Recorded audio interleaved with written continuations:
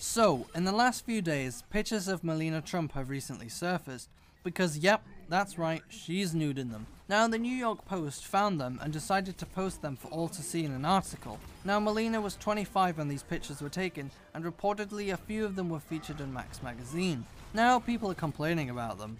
The Trump campaign defended her, saying that the old photos from 20 years ago were an artful celebration of the human body, and added that the Republican presidential nominee, which is Trump, isn't upset by their publication. Trump's spokesman also added that the pictures were taken even before the couple knew each other. I also want to add that, who cares? These pictures were taken over 20 years ago when she was a model. It doesn't make her less of a person. People are also saying that the timing is very suspicious, since Trump has come under fire in the last few days. Speaking of Trump, he also got stuck in a lift, and the Colorado Fire Department said in a statement that Trump was trapped inside the lift at the Mining Exchange Hotel with 10 other people for around 30 minutes. Trump, later on at a speech, said this. Now, because of your fire marshal, who I am not a fan of, he's probably a Democrat, probably a guy that doesn't get it, I'm going to go into the other room and say hello to people that didn't get your location. People then went off to say, why is he having a go at the fire department that just saved him from the lift?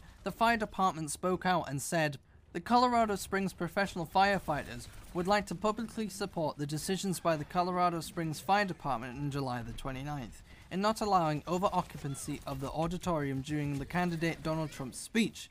Colorado Springs firefighters know exactly what we are doing, and we are professionals and we will take our jobs very seriously.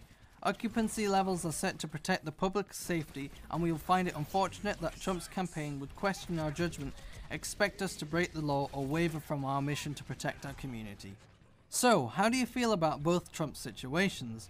Tell me in the comments section below, and don't forget to like and subscribe. I am Wrath. Peace.